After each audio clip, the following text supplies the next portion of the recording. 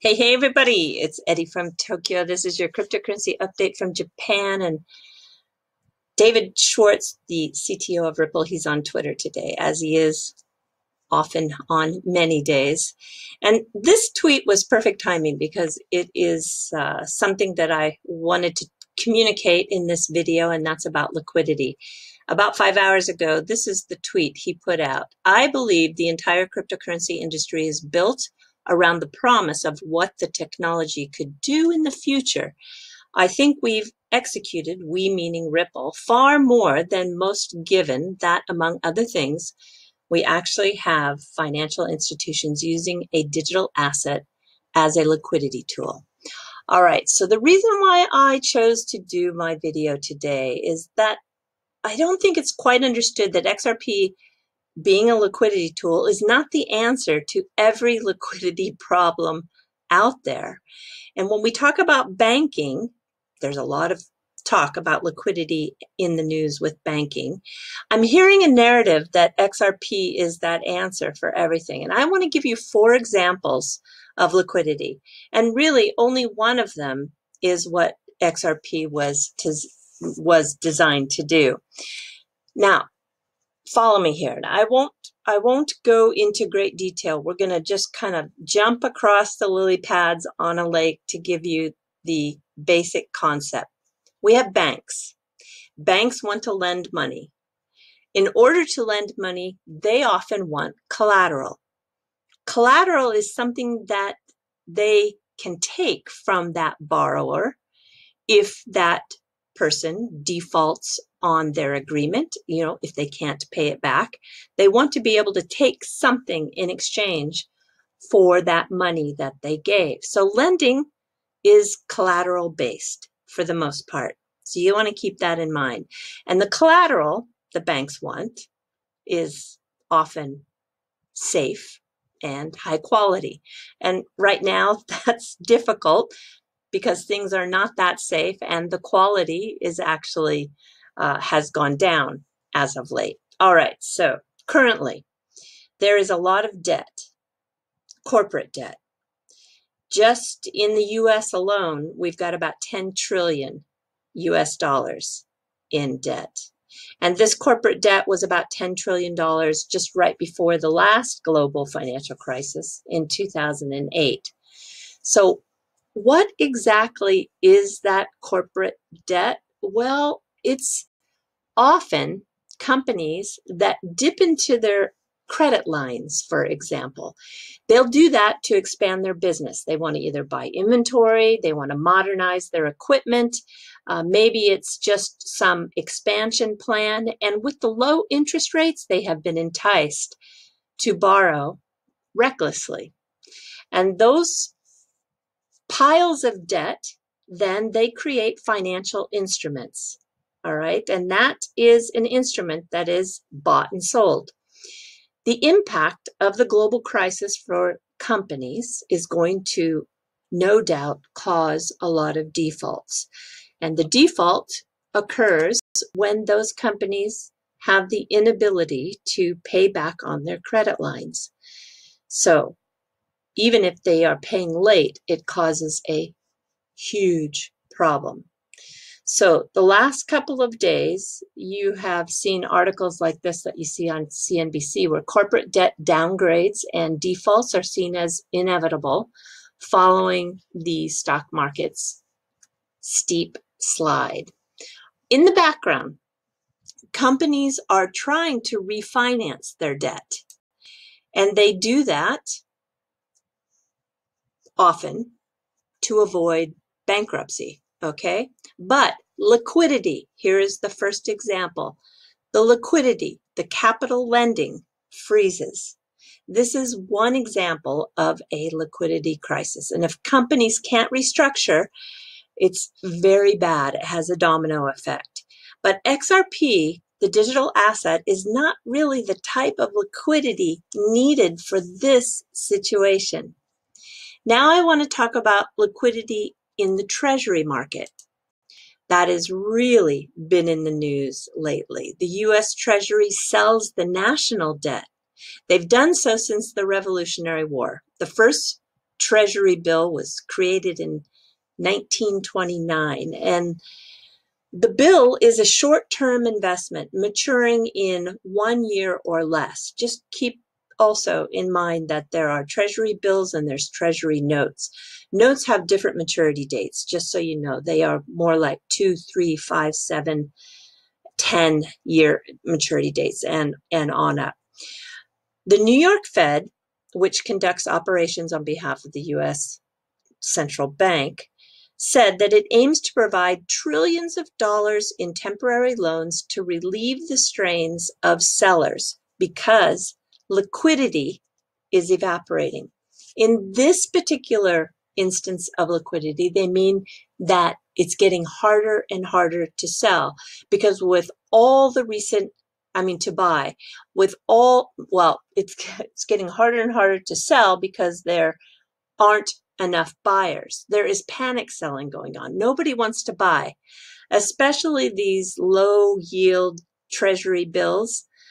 As the expression goes, nobody wants to catch a falling knife. So global investors have become desperate to sell. And to try to stabilize the market, the Fed actually injected 1.5 trillion in capital just a day ago. And this was mostly to calm down the Treasury bill liquidity issues. Okay, again, you hear the word, but this isn't something that XRP, the digital asset, really is able to be used in order to solve. It's all becoming quite shocking in the amount of operations. With the updated article I can show you here, just a few hours ago, it looks like this. So they did 4 billion in each 20 to 30 year purchase from 10:30 to 10:45 a.m. Eastern Standard Time. This all on Friday. Then there was the purchase of about 5 billion in the 7 to 20 year space from the time frame of 11:15 to 11:30 Eastern Standard Time. And then they took 8 billion in the 4.5 to 7 year sector from 12:45 to 1 p.m. And then 8 billion was spent in the 0 to 2.5 year sector from 1:30 p.m. to 1:45 p.m. It's getting a little crazy because in addition to the 1.5 trillion for trying to make it more liquid in this market, they also are taking 500 billion in the 3-month and 500 billion in the 1-month repurchase agreements. And that is sometimes referred to as the repo market. Those are usually overnight loans, or occasionally they can go up to 1 week for banks. And this is the purpose of keeping the plumbing going for the banks, liquidity and operations in order. So what is happening is that the Fed is artificially propping up the market.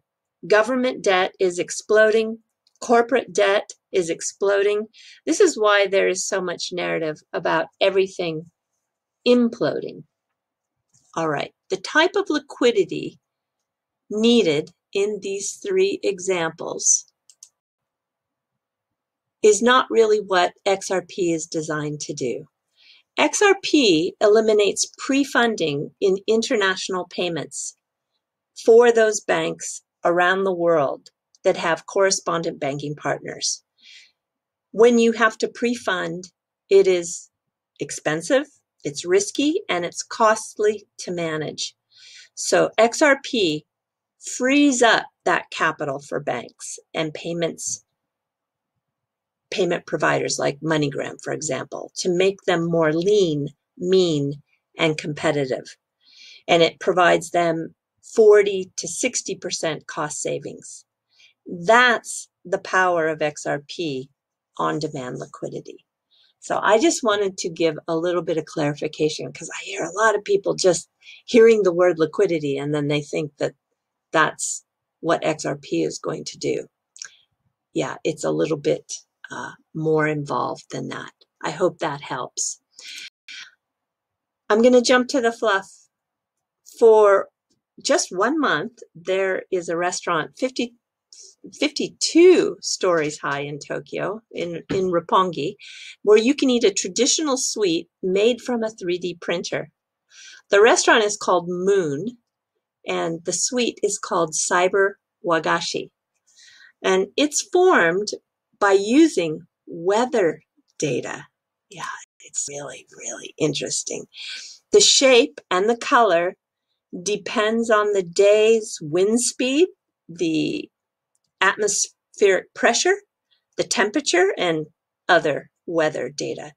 So you can order the hottest day in the last 100 years, or you can order the coldest day in history, or maybe you want to order a piece of wagashi from the day that the super typhoon 80 years ago moved through Japan.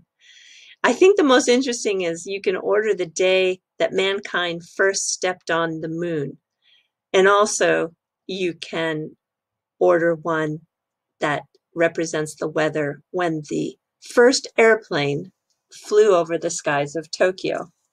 Really funny, isn't it? So this is some of the examples of what that looks like. The color, again, is the temperature, and then you're seeing the shape of the wind speed. It's all just, yeah, future creative food for sure.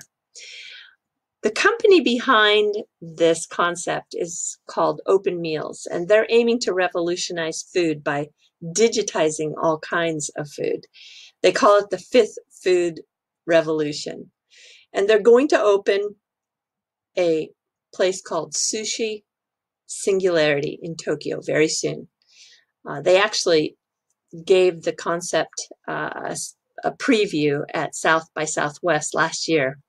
Everything on the menu is produced by a 3D printer. And the craziest thing about it is they want you, after you have made a reservation, they want to take your biological samples, your saliva and your urine, so that they can create the perfect sushi for your nutritional requirements. This is what the kit looks like. And you send them back your samples, and then they create your bio data after it's analyzed. I know, it's just crazy. And this is what the sushi from the 3D printer will look like. I don't know what all of them are. I can tell you that this is eel. The White Castle is squid. This is octopus. I don't know what the shape is supposed to represent. Maybe a parking garage? Don't know. And this lattice work is tuna. So wild, don't you think? Just wild, wild. Tokyo is wild sometimes. All right, everybody, do take care. Sayonara for now. Bye-bye.